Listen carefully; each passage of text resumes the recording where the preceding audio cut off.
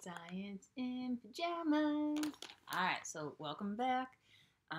My mobility is a little bit limited right now. You can probably see the little ears sticking up. I have puppers in my lap. Of course, now he's getting attention, so he's going to sit up.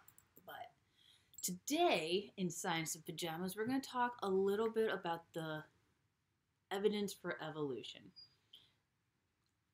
No, we're not going to get into too much detail on it because we have a whole PowerPoint explanation and notes on it. So we are going to at least talk about it a little bit. And yes, hi. You can even use this little guy to help us. So one of the evidence for evolution is something called homologous structures. They are structures in the bodies of different organisms that develop the same way. They might have different uses, but they develop the same way. For instance, in this guy, his arm, what we consider his forelimb, it actually develops the bones of it in much the same way ours does. We have the radius and ulna in the lower part here. We have the digits, and up here we have the humerus. And even though the bones look different than ours and they have a different function than the bones of our arm, we have the radius and ulna, the digits, we have the humerus. They still develop in the same way during embryonic development. So during, when we've been fertilized and conceived and we're building our bodies, they develop their arm bones the same way we do. Yes, we do, don't we? Yes, we do. We're similar, aren't we? Yes, we are. We're similar.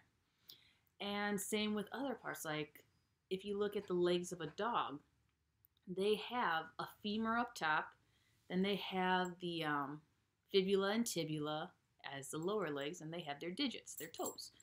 Those develop the same way our legs do. Same with their spine and their rib cages. They might look different, but they develop the same way. And before you start saying, Miss Komar, their spines and their rib cages have the same function, so are they really homologous structures? Yeah, because they still end up looking different than ours do. And our limbs have different functions. For instance, I don't use these to walk. I don't. He does. Right, Ripley? Yes, he uses them to walk and look all cute, and sometimes I make him dance. But these are not for holding or grabbing things or carrying things.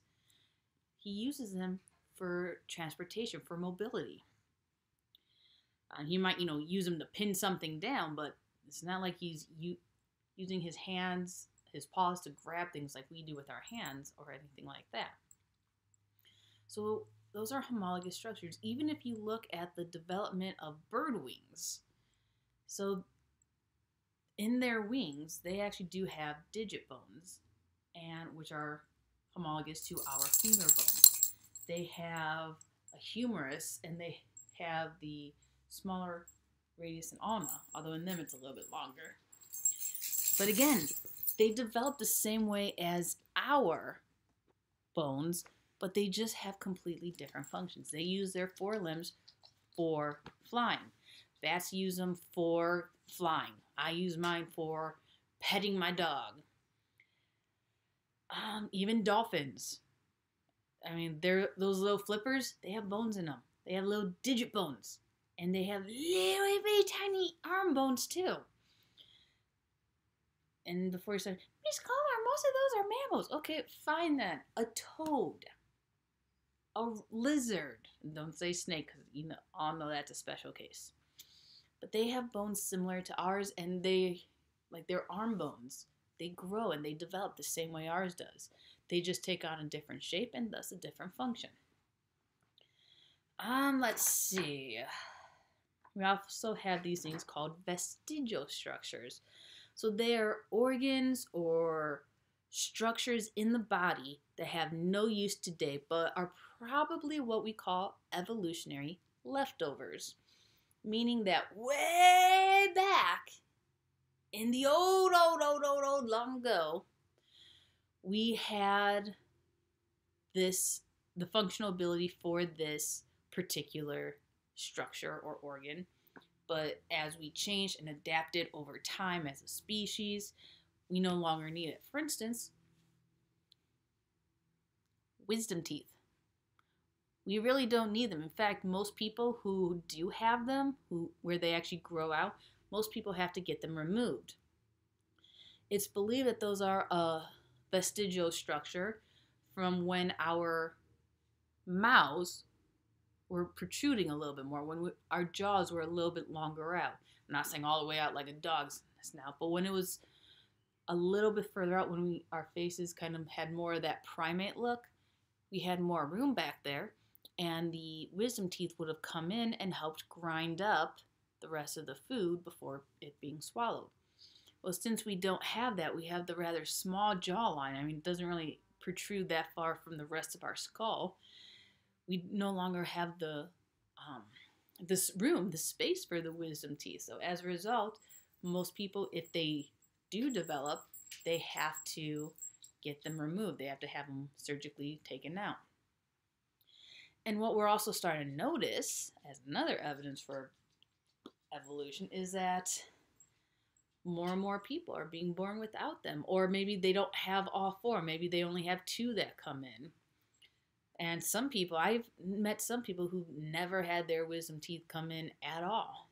So that's one thought of a possible small evolutionary piece of evidence. It's not a big change like, jaw out to here. No, it's right here. But it's still possibly showing how these vestigial structures, once no longer needed, they can be just set aside. Now, they don't necessarily need to disappear because really the traits that hinder survival are the ones that are going to be weeded out of the gene pool. They don't help us to survive, the wisdom teeth, but they also, because of our modern medicine, they don't hurt our chances for survival.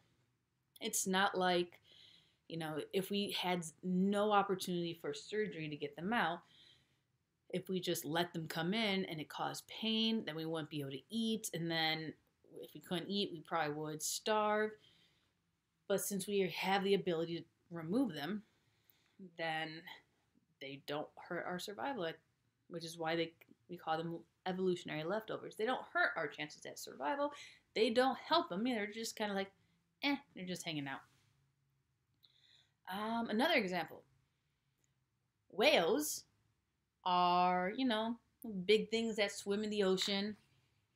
Let's draw a whale up here. Yeah.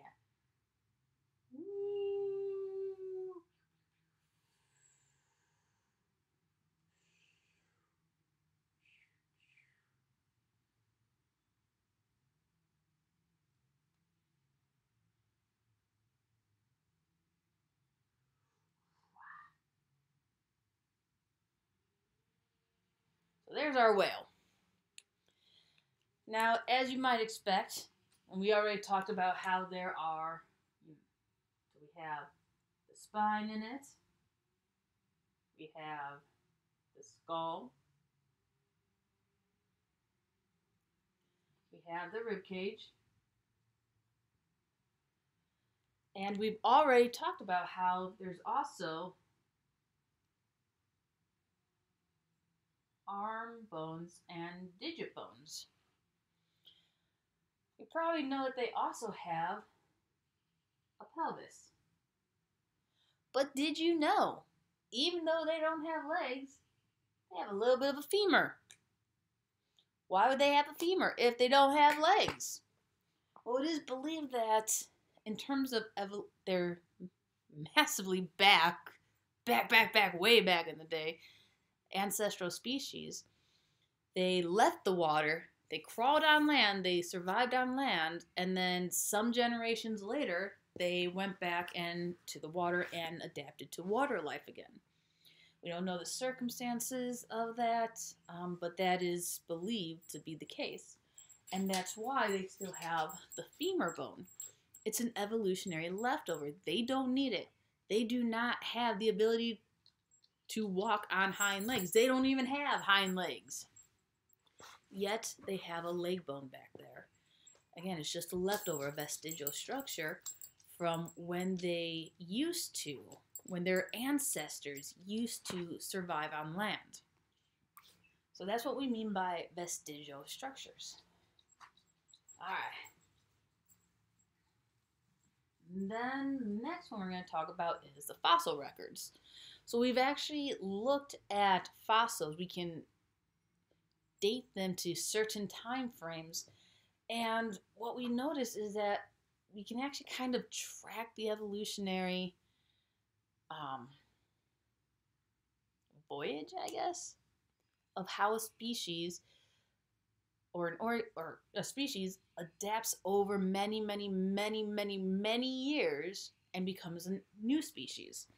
What I mean by that, I'm going to grab my notebook here and show you guys a picture right there. So this is showing all the way here is what they believe is an ancestor for the modern horse. Then all the way on this side is the leg of a modern horse. Now what you can kind of see is, let me readjust this, I'm sorry. What you can kind of see is over time, now if you just look at the beginning, and the end product, very different. But if you look in between, you can kind of see, okay, the toes are shrinking, the middle toe is becoming more pronounced and bigger, and we can see again just the overall change, how it's a gradual change, and how that gradual change over time shows us how, okay, instead of just looking at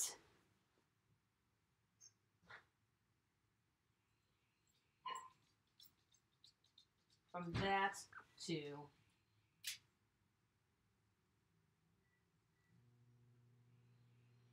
if that's the case, they don't look the same. But by showing the increments, the species that are in between there, we can see how, okay, over time, this one, the outer toes got less pronounced.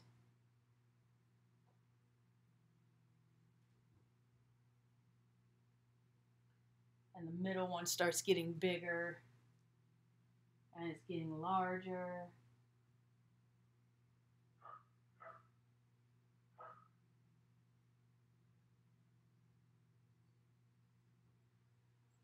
So it just kind of allows us to see how the changes occur over time. Now, something I think is really cool, if anyone is in the DC area, I don't know how widespread this is. I know my kids are in the DC area because, well, but if anyone's in the DC area and you go to the Smithsonian Museum of Natural History, they have this case of like over 30 skulls from our ancestors, our ancestor species. And it starts off with one that looks very much animalish. So a very animal type skull. I'm not even going to try and draw that. One that you would never think is related to us. And then at the very end is modern humans. Again, when you just look at the first and the last one, you see huge differences. And you're like, there's no way that can become this. But when you look at all the steps in between and see the small amounts of incremental change that occur, then you start to see how one can become the other. Kind of like if you look at just a seed. If you never saw a tree before, you saw a little tiny seed, saw a big tree, like there's no way those can be the same thing.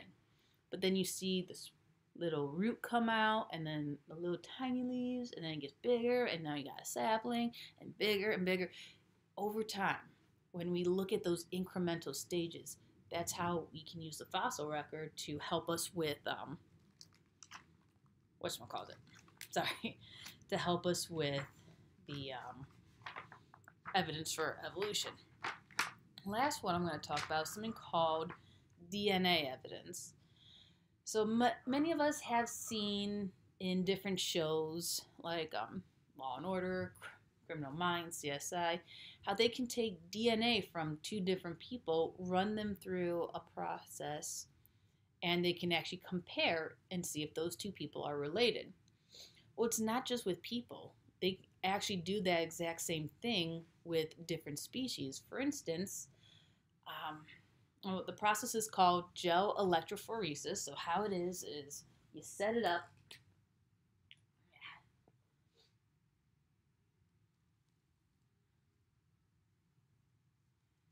and you have wells on one side. So let's say this is, maybe we found a new species of fish. So new species.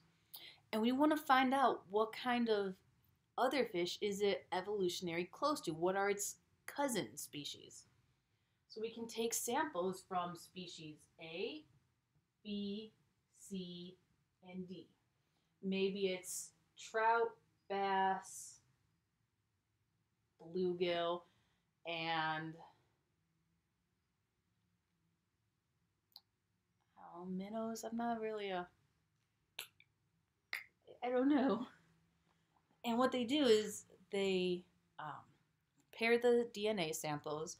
They use restriction enzymes to chop it up, and then they'll put the DNA in these wells. Now, this is a agarose gel, and what they'll do is they'll actually run a current through, an electric current, and it's going to pull the DNA down. Now, remember, the DNA has been chopped up. And what it will do is the larger the pieces of the DNA, the heavier they are. So they won't move as far. The current's not going to be able to drag it across the gel. The smaller pieces are much lighter, and they'll be able to be dragged farther across the gel. So let's say maybe we see, got a piece there, there, there, there, for our new species. And then for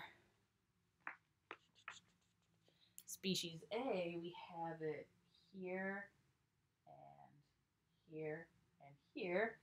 For species B, we have here, here, here. And then we have, for species C, we have here, here, here, here. And then for species D, we have here, here, and here.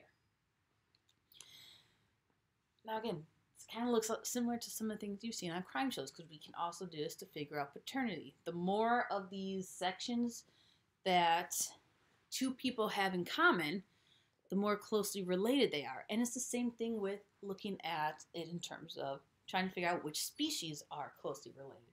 Now, I know you guys are looking at it more straight on. I'm looking at it to the side. So if we kind of draw these across,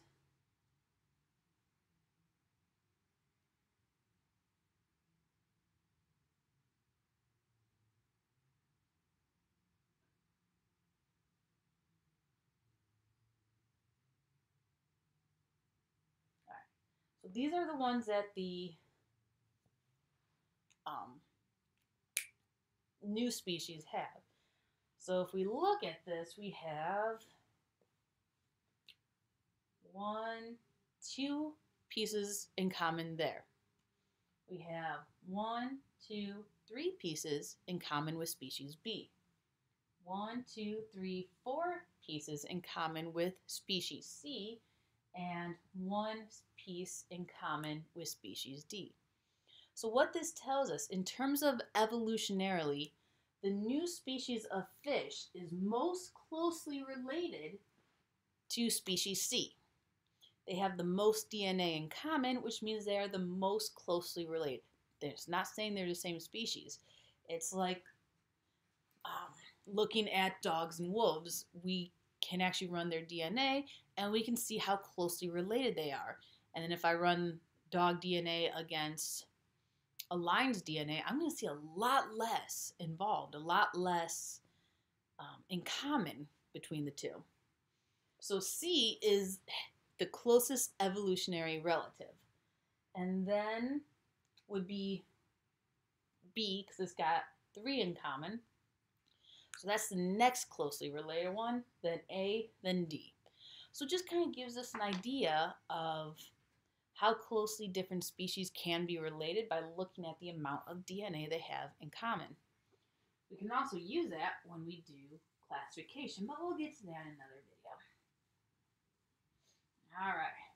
So those are the 4 main types of evidence for evolution. I hope it was educational. I know it's also hard for me to really fully demonstrate it up on my little dinky whiteboard, but there are some great videos using animations out there as well. So anyways, I hope this was educational. I hope you enjoyed it. And until next time, you guys, stay healthy.